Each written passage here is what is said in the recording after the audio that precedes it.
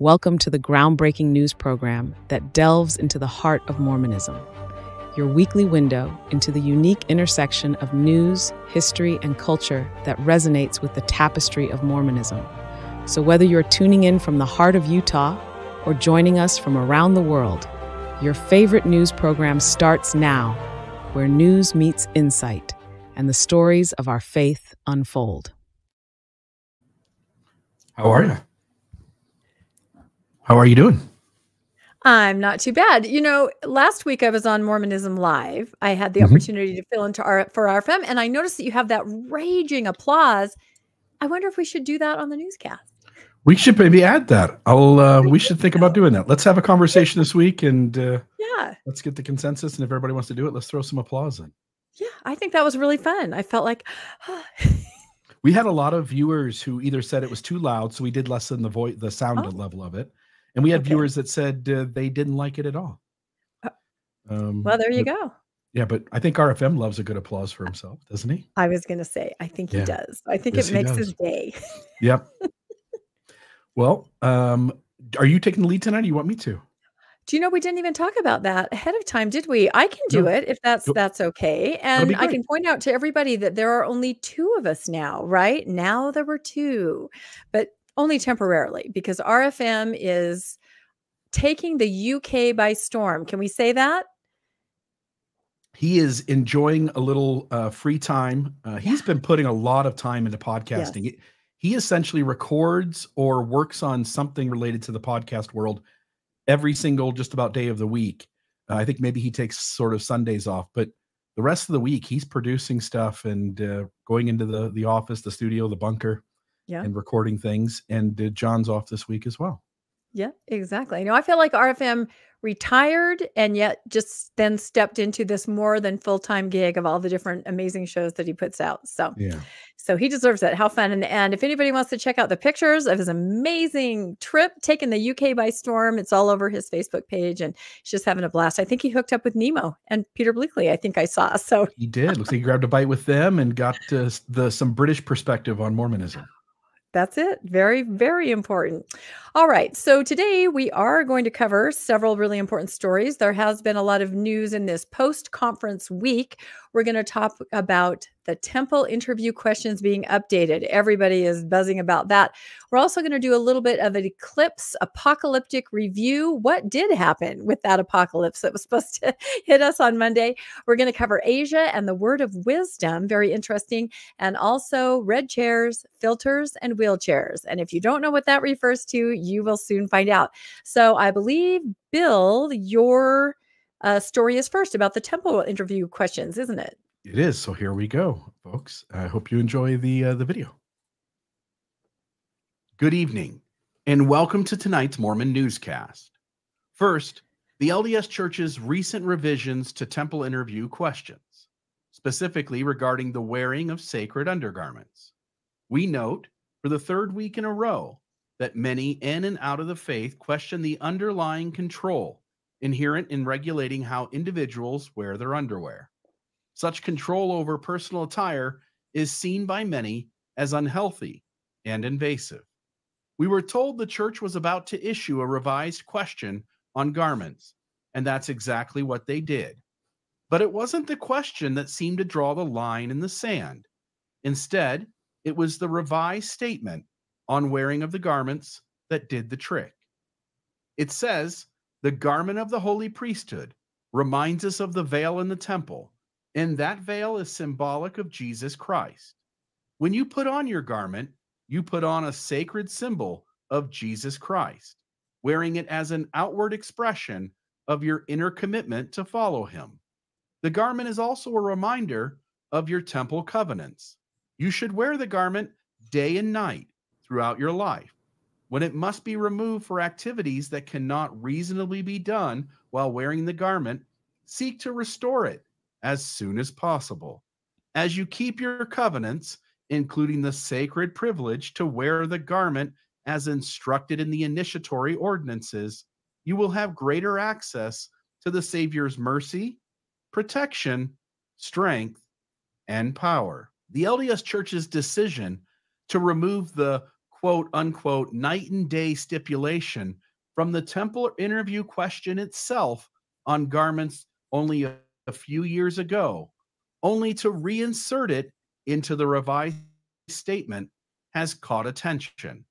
This strategic move addresses the incongruity between the original question and temple practices while still giving the men at the church office building a way to emphasize the expectation for continuous garment wearing. The fact that church leadership is laying down the law on garment wearing is nothing new. We've been discussing it for weeks. But what did seem new and maybe even strange is that in a surprising shift, the church that the veil in the temple is symbolic of Jesus Christ. However, this interpretation has raised eyebrows among some members. Theologically, in just plain logically, the veil has been understood in Mormon theology as representing concepts such as the veil of forgetfulness, the connection between mortality and the afterlife, that there is a barrier to our remembering what is on the other side of mortality, both before we came to this mortal life and what lies after when we die and cross over, as well as it being a barrier preventing our ability to go back to the Father's presence after death without having met certain conditions upon death. This new teaching seems to diverge from established symbolism, creating meaning where none ever existed before, leading to raised eyebrows and questions for clarification. Another notable change in the temple interview questions was the expansion of the Sabbath day related inquiry. The new question now encompasses a broader scope, reflecting an increased emphasis on Sabbath observance, both at home and in church settings, as if that wasn't simply understood before.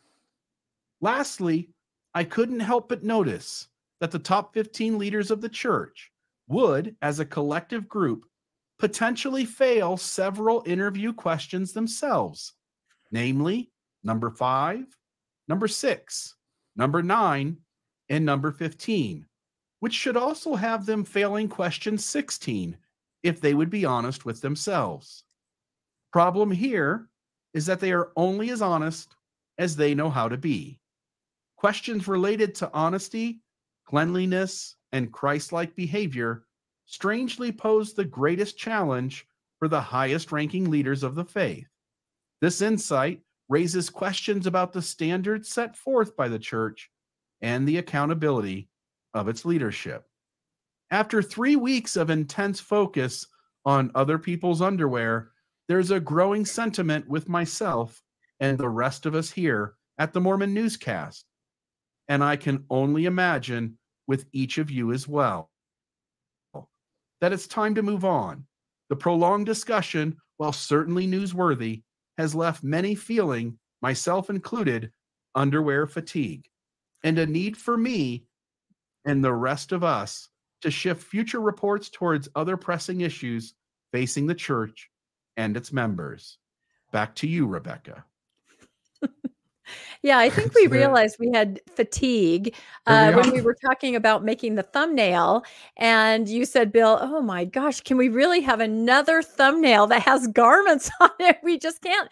But I'm sorry, it has been a topic of conversation. I mean, everywhere. And it has been in the news. So I thought you did a really good job in that video, because I also felt, oh my goodness, when I read that statement, I said, are they just making stuff up now?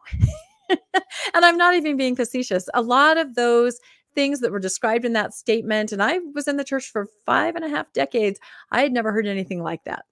And to me, one of the most, I don't know, reaching things, and I noticed this in Sister Dennis's talk at conference, and I think you did too, where she kept calling it the garment of the holy priesthood over and over, the garment of the holy priesthood, the garment of the holy priesthood. I thought, what is this?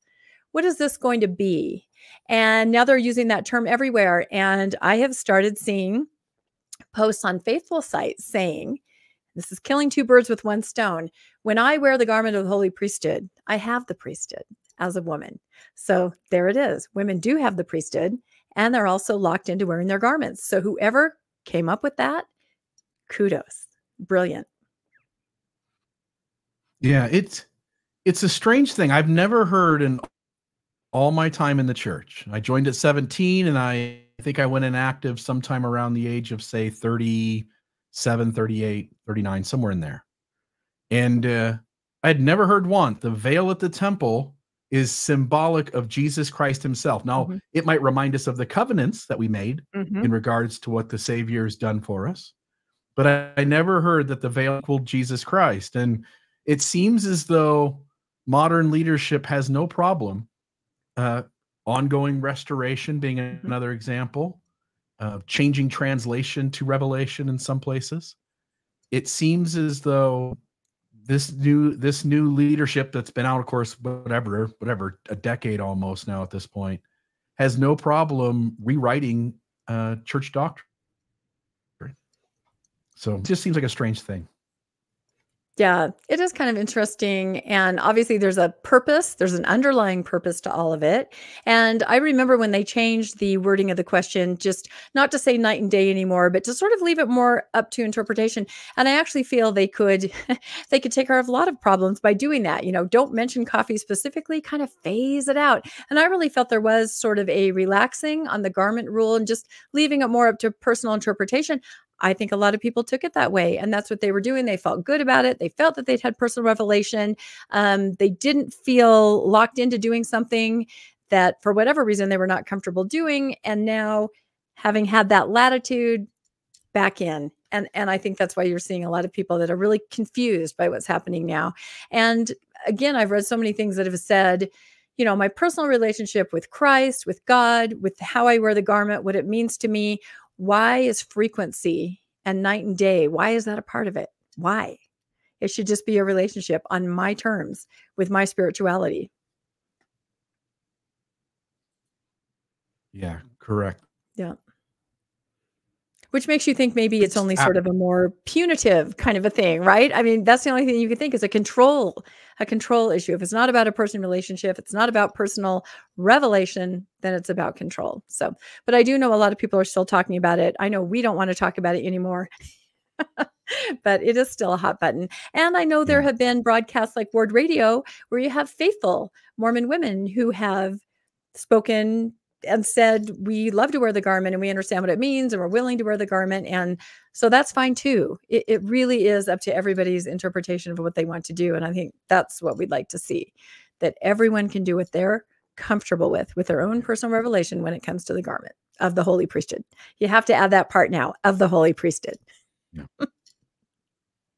I know that my internet's a little bit glitchy, Rebecca. Oh, I'm hoping that maybe I can restart my computer really quick. Okay. Is that okay with you? Yeah. Do you want to just duck out and leave me? Do you want to put up, I guess you can't really put up my slides for the next section. So I could whistle. I could, let's see, tap dance. I could. Well, I'm hoping that this will stay up on the screen. I don't know if it will for sure. Well, it might. We can try it. Let's see. Okay. Okay. Let me see. What about that? Yeah, yep, there you go. Okay. You try to jump out and I'll just go into my next segment, you know. It's a live show. Why don't we go to the first one? Yep. We'll start. Oops. Okay. I'm going to start there if that's okay. All right. Okay. So if we're done talking about garments, which we hope we are, because like I said, if you look back at our last 3 newscasts, there are garments on the thumbnail because this has been really a hot topic. So another extremely hot topic that's been going on for months, if not years, is the eclipse that happened on Monday, April the 8th. And I'm calling this eclipse madness. And I've made some AI, of course, of campers driving to see the eclipse, people out in their lawn chairs. I personally know a lot of people who made the trek, drove to get in the path. It was a swath from, I think, Texas to Maine, where you could find a nice spot to sit and witness this eclipse. And it seemed to have really important meaning to different people and for different reasons. And of course, a lot of us heard that the world was going to end on the 8th. Here we are now. So I guess that did not happen. Oh, and look, my slides have gone. So dang it. I want to continue when my slides are up because I worked so hard on my AI. So I guess maybe I'll just go to my first one. I want to talk about the fact that Why is an eclipse such a big deal when we absolutely know we can predict it? We know for years and decades when it's going to happen, and we have in the past. We have for centuries been able to predict when an eclipse is going to happen. So I was going to read this little thing here, and we can look at my slide when I get back. It says humans have been calculating the reoccurrence of solar eclipses for thousands of years. Many ancient cultures predicted these events mathematically using what Anthony Aveni, a pioneer of astronomy professor emeritus at Colgate University, calls the 6-5 beat. I thought this was really interesting. Solar and lunar eclipses usually reoccur every 6 lunar months, or sometimes even more rarely, they will occur every 5 lunar months. So over time, if you're just observing these over and over, you can calculate the intervals. So for example, the ancient Maya, the Chinese, the Babylonians, they all honed in on 2 very predictable patterns for the eclipse, and they called it the 6-5 beat because they would reoccur one pattern every 41 months and one pattern every 47. And I tell you this just to point out that we know when they're going to show up. So this incredible symbolism that is placed on the eclipse meaning in different cultures that has different meanings to everybody. And sometimes it causes mass hysteria. Oh, look, Bill's back. How is it now? We'll see how good it does. Let's see what happens here. That seems better. All right, let's continue on. Okay. I can take it. There we go. So I have a picture of some Stone Age people watching the eclipse. In fact, the oldest surviving depiction of an eclipse is at a place known as the Hills of the Witch, and it's in Ireland. And this is a Neolithic passage tombs marked by large cairns built in like 4th millennium BCE, nearly a millennium older than Stonehenge. And I don't know if you can see there, but it does seem to be a depiction of an eclipse. So the bottom line is we've known about these for millennia, but still they just cause this effect in human beings. So I kind of looked into the different cultural significances through the past of what a eclipse could mean. So in Aboriginal Australia culture, they're not afraid of the eclipse, but instead they look at it as a romantic event, as sort of the sun and the moon coming together. So it's sort of a love fest, I guess. Ancient Chinese cultures believed that it was a sign of doom, and they believed that a solar eclipse meant a dragon or a demon was actually eating the sun. So a time of fear when an eclipse would appear. Ancient Greeks had another take on the event. They considered it to be an omen or a symbolic of the god's anger toward human beings. So they took it personally. When they saw an eclipse, they said, God's angry with us. In the Navajo Nation, a more positive outlook as far as what it symbolizes. They believe that it's a sacred time of quiet and meditation, and some even refuse to view the eclipse because they believe that it is spiritual and not a show. So again, we're seeing so many different interpretations of the eclipse. Now let's talk about what Christianity thinks. And I have to say, I'm kind of proud of this AI right here, which is Jesus coming down to earth, standing on a mountain in the middle of the eclipse with his arms out. For many Christians, the solar eclipse is a direct sign from God about judgment heading to the earth for human sins and the end of times. Several passages from the Christian Bible state that the last days there will be signs from God shown in the sun, the moon, the stars. Many people of the Christian faith believe that the upcoming eclipse, meaning the one that just happened, is another telltale sign of the Savior's imminent return, judgment, and more. And I have to say, I've never heard this more from the Mormon community than I have at this eclipse. And I know you, Bill, did an episode on the 7th seals and the 7th signs and how everything was culminating. Kind of started with Moroni's trumpet falling. This is on Mormonism Live. Went through the whole cycle, missionaries called back, different eclipses, earthquakes, culminating in this event that was on April 8th. And I do know people who went to Missouri to watch. They went to the Garden of Eden. They really thought something was going to happen in the Mormon culture. There were a lot like this. And they were not alone. I read a really interesting article here about prisoners, men that were incarcerated, and they were not going to be allowed to witness the eclipse. They were not going to be allowed out into the yard. It was not yard time. And they actually sued the prison, saying that it was part of their religious belief the religious observance that they be allowed to witness the eclipse. And they actually won the suit. But what's interesting is their religions were, and I have it written down here, a Baptist, a Muslim, a Seventh-day Adventist, 2 practitioners of Santeria, and an atheist. So it seems like there is a great appreciation and need to be part of the eclipse in multiple religions, which I find extremely interesting.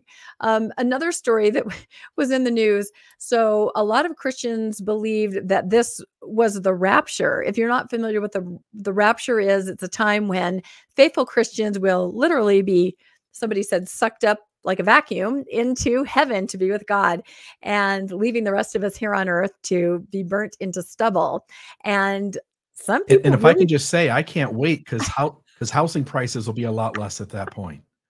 You'll have your pick. That's right. I feel that way. And I have to just interject this. There is a real company that will take care of your pet if you've been raptured. It's a service that you can sign up for.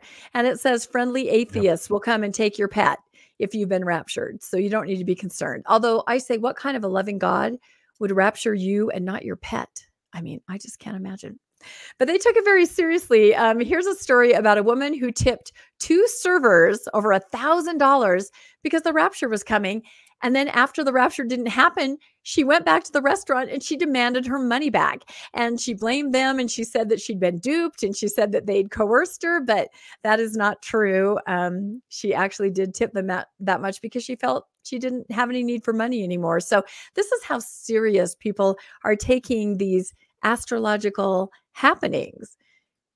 And I have to say that in the LDS faith, and let me see if I can read these, there is, I came across several where they were looking forward to this as a sign, the last day.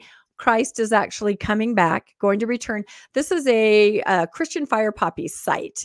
And it says April 8th, the Great American Eclipse is coming soon. It crosses, and this is why this eclipse was so important. Several other eclipses happened, and it formed a cross, very meaningful over certain cities. And they really took this to heart, like this really meant something. Eclipses forming interesting marks on the earth through the path of totality. All things denote there is a God, the glory and signature of his hand in the heavens and earth. We will be looking at this event through the lens of the Church of Jesus Christ of Latter-day Saints, President Nelson, Holy Sites, Holy Times, President Nelson's 40th, the 10 tribes, Ezra's Eagle, General Conference, Last Day Cedar Tree, Cross of Peace, Egypt, and Jonah sign. So they really are looking for signs and symbols and indications about the future, what is going to happen. So I know a lot of people gathered in Missouri at the Garden of Eden. I know they thought that this was really going to happen. And as far as I can tell, nothing really happened except for a predicted eclipse. Is that how you saw it, Bill? Just a normal astrological event that happens every so often, right?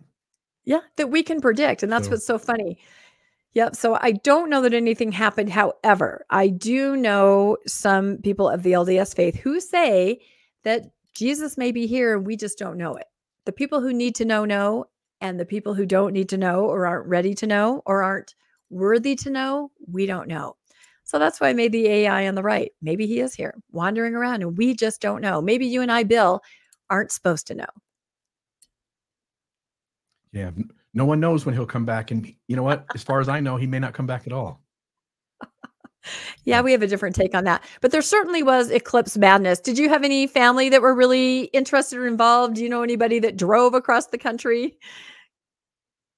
No, I mean, I had friends who were interested in seeing it. My dad wanted to sort of view it, but nobody with any sort of special spiritual or religious meaning attributed to it. Yeah. Yeah, it's an interesting time. And like I said, different religions take it in different ways, and different people within those religions take it to different extremes. So we'll have to see what happens with the next eclipse. But this one was certainly highly anticipated, to the point where some people are over tipping their servers, which never happens. All right. I think do I have the next one, or do you have the next one? Am I going twice in a row? Goes to you. I think it's me again. There we go. All right. That's awesome. And then we'll leave the best for last. Bill's final story is awesome. So I thought this was really interesting. This was a story that appeared in the Tribune. The title really caught my eye, of course. What could unlock LDS church growth in Japan? 2 words: says a scholar in a new book. And those two words are green tea. On the surface, what do you think about that, Bill? Just that headline. Yeah, the wisdom is something that all have to follow. Yeah. But also on in Mormonism, you're also sort of aware that in various places across the world, there are different ways to interpret the word of wisdom. The church seems to be a hardliner about it in some places. Yep, no, it's true. And in some places, it has such a cultural significance that it really does have more of an impact on the members than in other places. And I think that's what we're talking about here in Japan. So this article is based on a new book, which is called, let's see, of course, that's right there, Unique but Not Different. And it is about active LDS people in Japan. It's actually a survey, which is really interesting. And it starts out with a story about a man who's in a corporate setting, a very important meeting, and there's a tea ceremony, and he's active LDS. And of course, it's very important that he present himself, with decorum and how everyone else is acting. And what is he supposed to do? He's offered green tea. He ended up kind of pretending to sip it. And I have this slide here to show, this is pretty significant. Here you have Prince William, taking part in a tea ceremony. I pulled some other slides just from other important business meetings, and it's part of it. And when you're LDS and you have that health code, you have the word of wisdom, it kind of puts you, I don't know, at a disadvantage, at odds when you're in these kinds of business settings. So, of course, because we're talking about Japan, I had to reach out to RFM, who's not here today, but in spirit perhaps. And he, of course, served his mission 1979 and 1981 in Japan in the Kobe mission. And these are some pictures of RFM back in the day. Oh no, here he is. What's he saying? Yeah. Hey, I'm about to tell that story. Do not put that on the screen. Yes, I got this great story from RFM. So he serves, I asked him, I said, hey, I'm doing a thing on green tea. Do you have any stories like that? He goes, oh boy, do I ever. And that's what he just said. He said he had a whole family ready to be baptized, but they just couldn't get past the green tea issue. And I can understand it because it really does it sets you apart, I think, from anybody else. And it can cause so many problems socially. So my slide here says, as for me and my house, we will serve tea. And so I think that RFM did not baptize that family simply from the issue of green tea. The other story, I asked him, did you ever have a situation where you were asked to drink green tea? And he said, oh yeah. He said that he and his companion went to an apartment and they were teaching someone and they were offered green tea. Of course, they politely declined. And the gentleman took a samurai sword off the wall and threatened to chop them up into little bits if they wouldn't drink the tea. So, of course, my slide says drink tea or die. And from RFM's perspective, he said he was ready to die. He was ready to follow the word of wisdom to death. So I don't know how he feels now about that, but I think you see how seriously people took that. It's just a dividing line, I think, in Japan. So I thought those were great stories from RFM. Had you heard those before, Bill? I don't know. I've heard a lot of stories from RFM. I don't think so. Yeah. Not those. Yep, probably not. Okay, so like I said, this is based on a book. It's based on data gathered from a lengthy survey that they sent out to active LDS members in Japan. And they had about between 440 and 530 responses. And they focused their efforts for this survey on LDS members that attended regularly. So they said about 20% of the country's 130,000 Latter-day Saints. So I thought that was kind of interesting. I kind of crunched the stats there. So there's 126-ish million people in Japan. 130,000 are Latter-day Saints. So that's 0.103% of the population of Japan. The survey focused on 20% of the LDS that attended regularly. That would be 26,000 or about 0.021 of the population. So there's your survey group right there. I just thought those numbers were really interesting. You don't always see those numbers put out so clearly. So I thought that was good. So they sent questions to everybody just to kind of get a picture of what it was like to be active LDS and working in Japan. They said that the picture that emerged is one of a devout core who are more politically diverse, but more socially conservative than their U.S. counterparts, and for whom their religious identity, as in the case of the executive that we talked about at the beginning, who would not drink the green tea, religious identity comes first, and that trumps their cultural Japanese identity. And I thought that was really interesting. The religious identity, at least those that responded to this survey, and anecdotally comes first. So the study respondents, their party affiliation politically ran the gamut from very, very conservative to communist, with a slight majority claiming no party at all. So in this way, Japanese Latter-day Saints essentially reflect the national landscape politically. However, politics have absolutely no role play in the religious ideology. And I found that very different than here, perhaps, where your politics, they bleed into your religious ideology. Sometimes there's no way to tell the difference in lots of cases. So I thought that was really interesting. So the example they give is in the United States, in recent weeks, there have been a lot of petitioning of the church informally, social media, on certain different policies for women, patriarchy, power, priesthood. Women have been very vocal.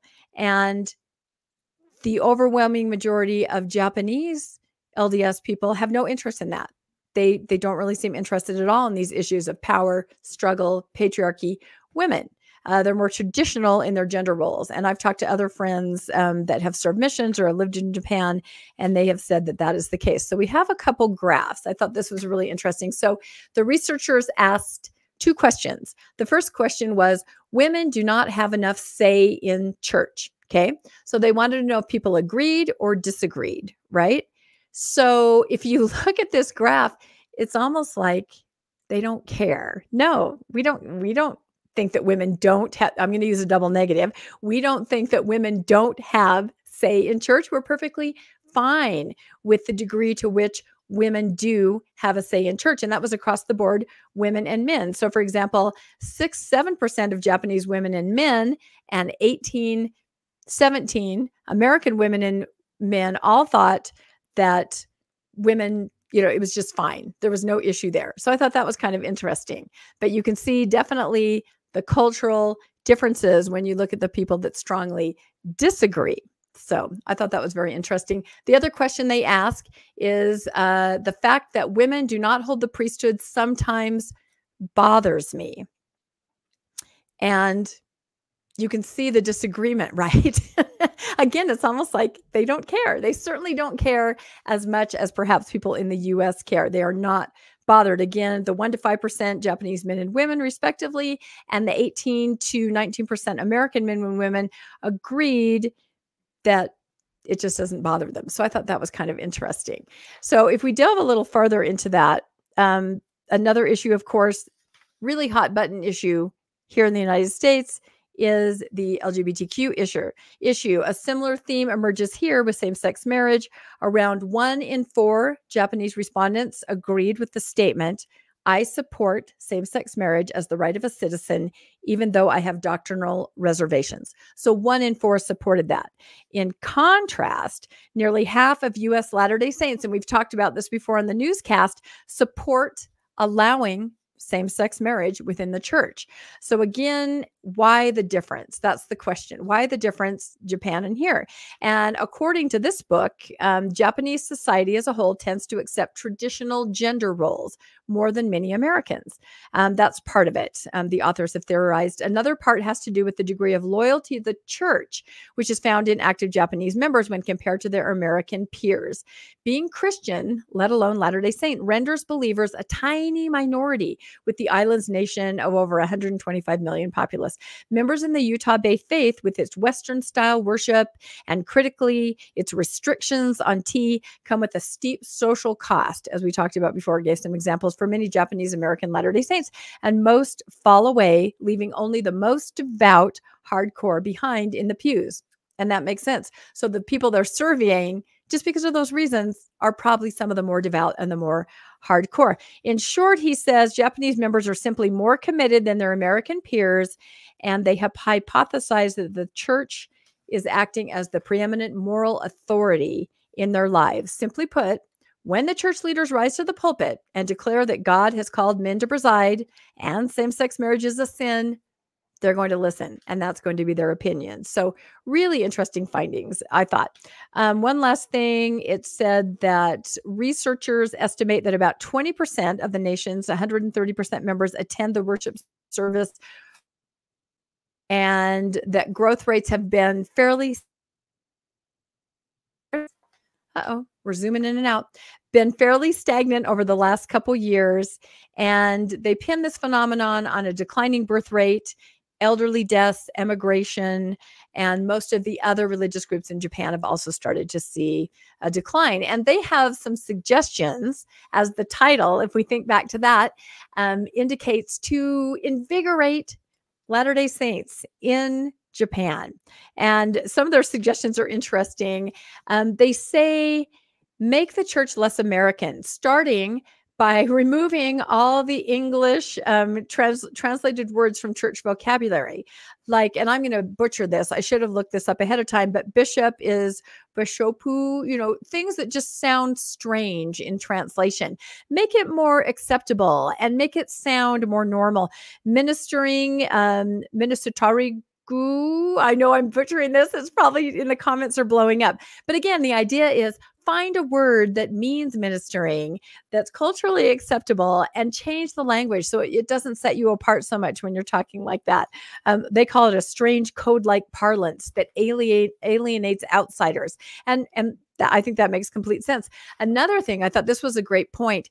The youth in Japan, and my co-host Landon on Mormonish, he spends a lot of time in Japan for work. And he says this is true. The youth are busy day and night with school activities. It is extremely intense. So the authors suggest maybe be more flexible in church attendance, church activities, especially things for youth, because there is so much required of the youth in terms of scholarship and school that keeping up with the church, you're going to butt heads there. That's going to be a problem. And of course, the very last thing that they brought up again is green tea. More than any other single action the church could take, allowing Japanese members to drink green tea would attract and retain more converts. So there it is. And it's all based on the word of wisdom, which if you really know the history of the word of wisdom, and I'm sure you've podcasted on this, it's all based on that, which is not what it seems to be. So any thoughts on that, Bill? I thought that was just really interesting. Just the gender roles, the following the church leaders over cultural or political norms, and just the green tea. It seems like in the past, the doctrine that people of color couldn't hold the priesthood and they were cursed and less valiant in the pre-earth life was a much bigger hard line to hold. And they had no problem changing that when it meant time for the church to grow a little bit more, areas that were predominantly people of color.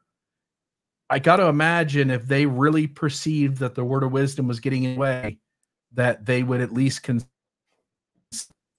changing the word of wisdom to allow folks to drink tea. It just seems in 2024, the science is pretty, have health benefits to them. Yeah.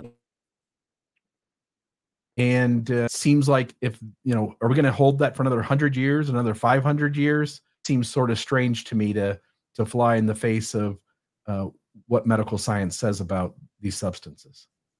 Yeah, I think so too. And I think this almost goes back to garments. These things that you thought were being relaxed in the questions, things that they might just let slide so that just culturally, it's a don't ask, don't tell.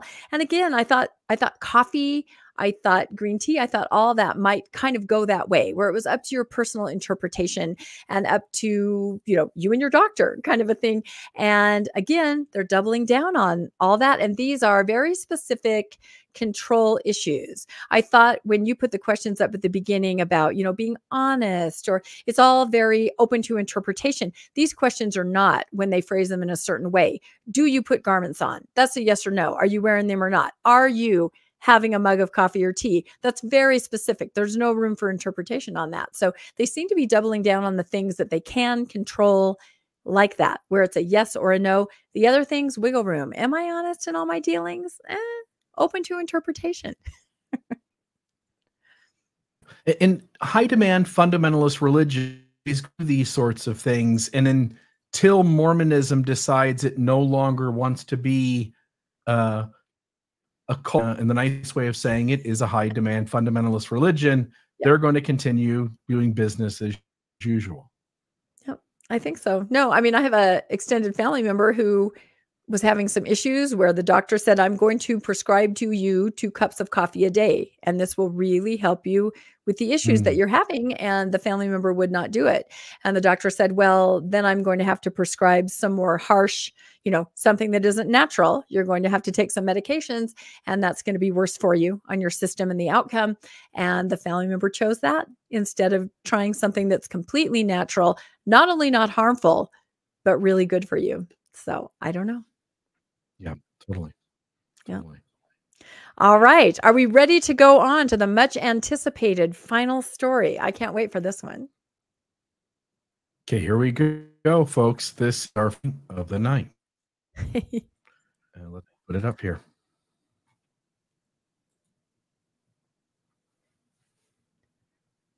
Only a few weeks ago, we here at the Mormon Newscast discussed the church's recent teachings regarding the church's stance on artificial intelligence, aka AI. The church recently released a statement outlining guidelines for the use of artificial intelligence in its interactions with members.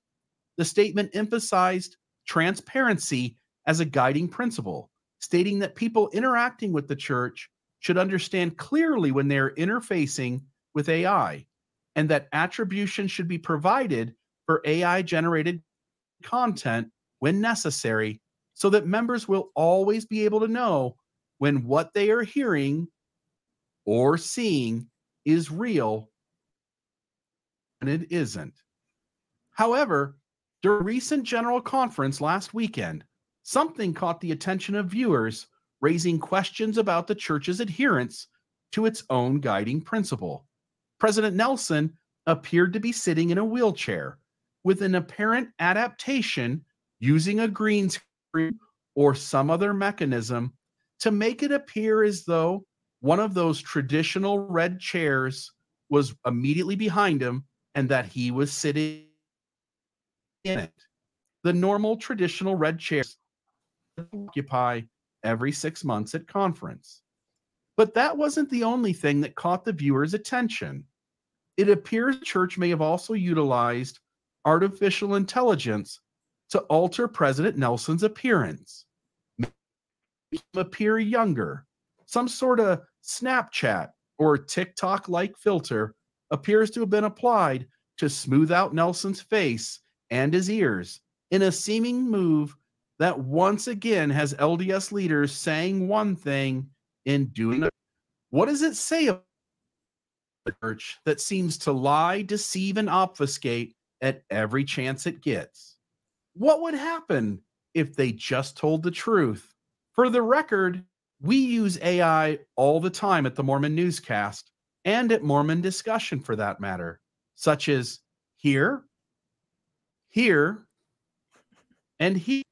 But we never told you we wouldn't. And we also never told you that we would not use such to deceive you, and then only a few weeks later, deceive you. The more things change, the more they remain the same. To the church, if you are going to tell members to trust you, that what you present to them will not be modified, or if it is, that you will inform members of the modification, then do such. And if you're not going to inform members when you use AI or deceive your audience into intentionally seeing things that are not really there, or hiding things from them that should have been seen in plain sight, then don't go to great length to act as if you will do differently. It simply compounds the loss of trust that people are experiencing every day with the religion that you lead. Be better, LDS leaders. Do better, LDS leaders. Back to you, Rebecca. Yeah, I just found that really, really interesting when I came across that. And again, I was the one that covered actually 2 weeks in a row, maybe not in a row, maybe I think there were a couple weeks in between, but first Elder Bednar gave an address at BYU and cautioned everybody about, the good and the bad of AI, be careful. And then a couple weeks later, Elder Gong gave an address to church employees where he was very specific and he was very concerned and warning them about what he called deep fakes, meaning, and he specifically mentioned church leaders. He said deep fakes involving church leaders, meaning they might appear to do something or even to say something if you get really, really sophisticated that they weren't doing, and that could be used to deceive people. And so when I saw that, I just thought that is so interesting, because an audience is very sophisticated. People are going to understand and pick up, especially that. People are going to see that and wonder what's going on. And I don't know, what were your thoughts, Bill? What was it a big deal? Is it a big deal? I mean, what is it? They just put him in front of a green screen with a red chair. The thing for me, it could be argued maybe, but the secret here is the ears. Yeah. And you pointed this out, one who drew attention to this. When you look at the ears, they're smoothed over. When you look at the chin, it's smoothed over. Whatever they did, they wanted him to look younger, and they gave him some sort of filter that had him essentially looking that smoothed over. He's got the TK smoothie all over his face. I want to find out what filter he used. I think it looks great. We all get older. We could all use filters, but I just wonder, just on a higher level, why, especially the wheelchair, like the reason I was not at the newscast last week is that my father passed away, and we just had his funeral a couple days ago. It was amazing and wonderful, and he was an awesome person, and he spent the last probably 2 years of his life in a wheelchair, and I never thought any less of him for being in a wheelchair. And in the care center which he lived for the last couple years, I had the chance to meet incredible, amazing older individuals, and many of them were in wheelchairs or needed assistance. And I never thought any less of any of them. I thought this is where they are in their life. This is where most of us probably will end up in our life, and it's really all right. Everything's fine. So I wonder, is it that they're afraid that we would view President Nelson as less powerful or lose respect? I just can't imagine, because I don't know many people that would look at someone in a wheelchair and think poorly of them. They just think that's where they are at this point in their life. What do you think was behind that, using the green screen and the red chair? I don't know, but whatever reason it wasn't an honest or transparent or healthy decision. If your top leader is almost 100 years old, and maybe he is 100 now, I don't know, but he's sitting in a wheelchair, there's no way that you can naturally, without thinking about it and making choices to make it look that way, there's no way you can have him appear to be in a red chair. For some reason, again, who knows what the reason is? And there are options, but none of them are good. One is to deceive members into thinking your leaders are more spry than they actually are. One is that you're embarrassed or ashamed about the fact that your age is getting the best of you as you're around 100 years old. I can't imagine a different answer, because this was not him sitting live in the conference center. It was a recorded or live broadcast from some other location. Significant effort had to be made to have the audience think he's sitting in a red chair when he's actually sitting in a wheelchair. There's something about these men that they don't like to present themselves and their religion as it is. They want to do something different. And what it leaves is, it leaves members perceiving one thing when reality is something else. And that's a dishonest way for religious leaders to treat the believing members of their faith. Yeah, no, I think that's a really good point. And I also was interested to see the reaction. I made a couple posts about this because I wasn't trying to be mean or snarky. I was just like, this is really interesting. What does anyone think about this? And I had some faithful people jump on and say, well, you're lying. That's a lie. You put that in there. You drew that in there. And I said, no, that's right. From my TV screen, you can see the line that's playing and everything. And I wondered why is it so important that isn't what happened to members Why is it so important to say, I don't believe that? They would never do that. And I think it kind of speaks to what you're saying right there. I think back to President Benson.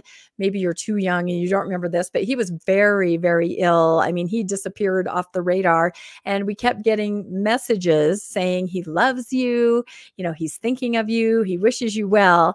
And then his grandson came out and said, he's very infirm. He doesn't think of anyone. He's not wishing anyone well. He's extremely ill.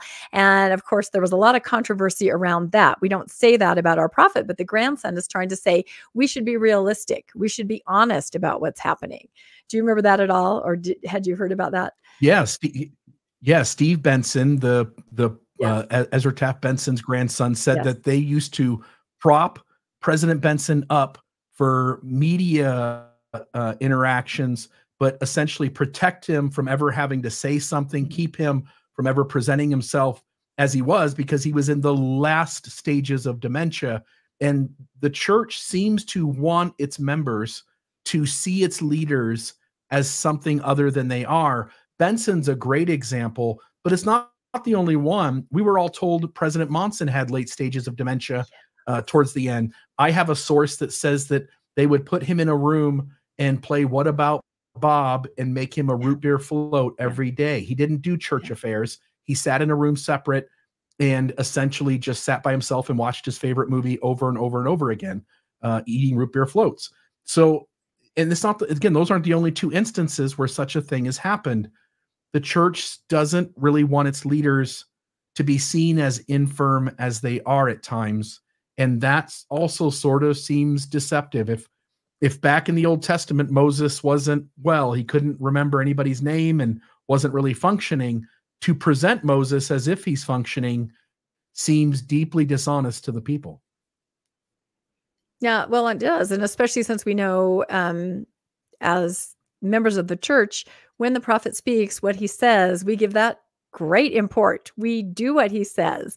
So it is very interesting. I also feel when you have leadership like that in that condition, and I know we've talked about this before, a power vacuum can happen within, the other members of upper leadership, and you have things that happen that maybe shouldn't happen, like November 15th, things like that. So I don't know, but I am curious about that. And I'm curious about the filter, and I'm not exactly sure what it means. I don't know if going forward, now that they've kind of been caught, right, with their hand in the cookie jar, will they try it again? But again, I say there's nothing wrong with aging like that. There's nothing wrong with it's kind of incredible that he's as old as he is and functioning like he is. And why not celebrate that with all of, the infirmities and everything? Like I said, go to a care center and meet wonderful individuals who are aging gracefully, and they have wisdom and knowledge, and sure, they're struggling with earthly infirmities, but they're amazing people, and there's no reason to pretend to be something that you're not.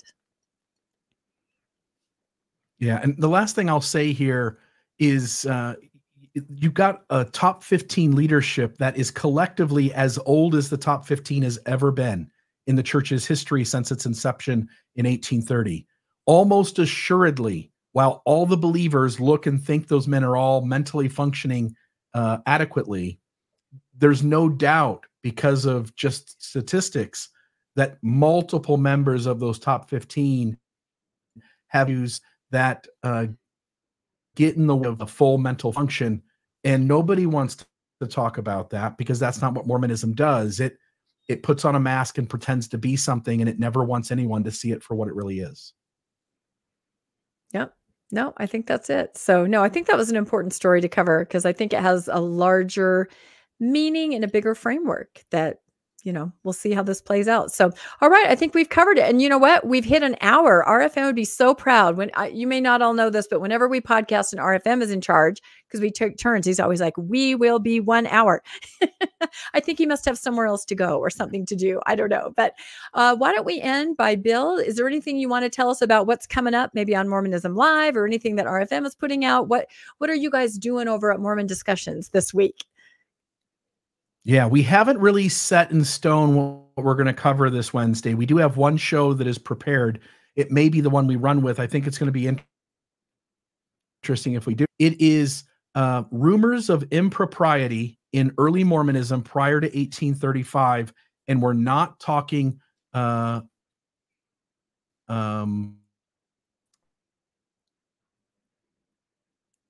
Also that may come into play as well. But either way, I think we'll have a great show for you on Wednesday at 6 p.m.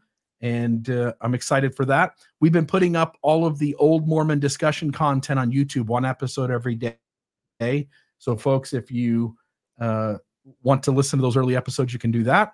And of course, I'll just speak for RFM. He is, I'm sure, excited to get the next Shakespeare and Mormon Sunday School out. Rebecca, how is Mormonish going, and what do you have planned over there? Yeah, we have something we're pretty excited about for tomorrow night. We do drop episodes, our live premieres with a live chat on Tuesday nights at 6 p.m. and Fridays at 11. But there's a new book out, and I'm excited about this because I also run the Good Book Club, and I help John DeLynn with his Mormon Stories book club. So this book is written by Lars Nilsson, and you may recognize that name. He is the brother of Ensign Peak whistleblower. Oh my gosh, David Nelson, right? David? Am I right? Oh no, I forgot the first name. Anyway, it's his brother, and he's written a book about the Book of Mormon and the origins of the Book of Mormon. It's called How the Book of Mormon Came to Pass, the second greatest show on earth. And it's got some really interesting, innovative research in it. So we are going to talk to him tomorrow night at 6 p.m. Mountain Time on Mormonish. And I would encourage everybody to tune in. It's a really, as I said, innovative, interesting look at where the Book of Mormon possibly may have come from. The burning question of the age, right? And I just want to say to folks, it seems like I had a technology issue for this show. I deeply apologize to everybody. I'll try to address whatever it is and see if we can't be back up and running by Wednesday. Thank you. All right. Well, I think we did it. And again, we'd like to say goodbye from Bill and me and RFM wherever he is. And we will catch you guys next Monday, always at 6 p.m. Mountain Time. Thank you, everybody. Bye-bye from the newscast.